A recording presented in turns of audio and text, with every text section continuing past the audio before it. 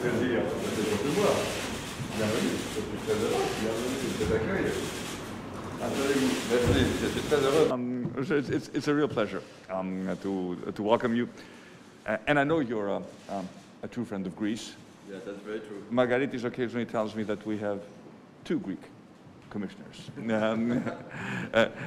the college, but this is an opportunity, first of all, to personally congratulate you on the excellent work you have done on the vaccine front.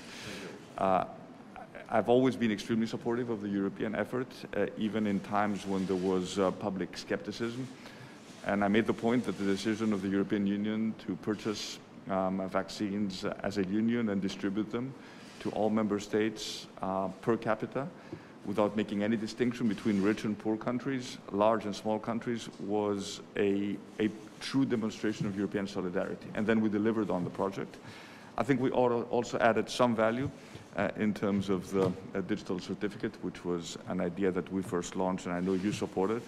But you've done a fantastic job in terms of procurement, organizing what was an extremely complex process, and now we have reached the point where we have vaccines for every single European, and now the challenge is to convince people to get vaccinated, and we have also reached that threshold, and I'm happy to report that with a comprehensive campaign that we have put together, and I think with a proper balance between incentives and disincentives, we see vaccinations significantly pick up over the past weeks, and we need to continue along that path. But we will also have an opportunity to discuss other fascinating aspects of your portfolio regarding strategic autonomy, space, in which Greece did not really play a very active role, but we want to be more present under this government, because, and let me just conclude with this remark, we've been through a very difficult period,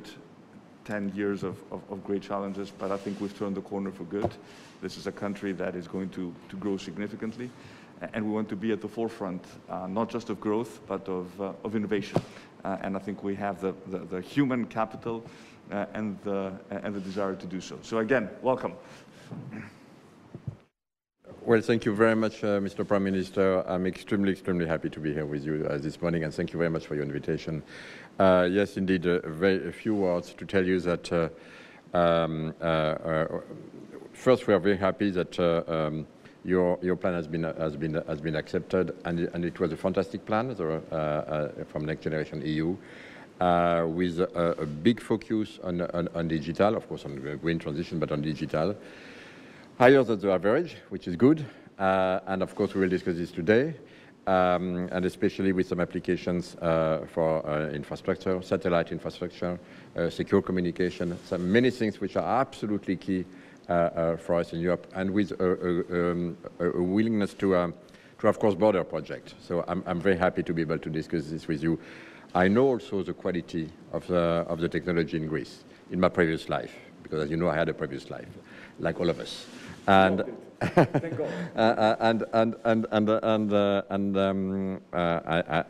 tell you the truth, I had a very excellent team here in agile development. So I know this, what Greece is doing in terms of technology, agile software development, which is absolutely key.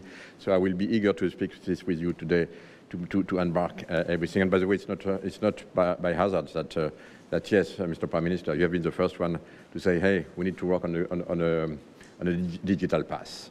And for me, it is really not by hazard. It's not a surprise. So now I'm here also to see other areas where Greece could be the first one. And by the way, to drive what we will do at the EU level. So we will have a lot of discussions, including with the defense minister, because of course we really appreciate your effort here. We really appreciate your commitment. We really appreciate what you did for the European Defence Fund. And we have a lot of ideas, cooperation together, and by the way, a lot of involvement with many companies also benefiting from this. And we will, of course, discuss this with the Minister today. Final point on the vaccine, I would like to congratulate you. This has been not an easy task, but we did it. Remember, we said early February, nobody believed we will be able to do it, that by mid-July, in other words today, we will deliver what is necessary to be able to vaccinate at least 70% of the European population, and it's done. Today, Mr. Prime Minister, we announced today that we have delivered, since the beginning of the crisis, 1 billion vaccines. Today is the day where we reach the 1 billion. Half of it for our fellow citizens in Europe, half for our neighbors, including all our allies, including all our NATO allies, because we are vaccinated, nobody else, and we know that. So that's a very important day. I know that, of course, you reach now a significant goal of vaccination, above 60% for first dose, 60%, and then 50% for second dose. So I'm very optimistic that we will reach quickly what is needed, because we know that we need to vaccinate everyone. We need in order to get herd immunity.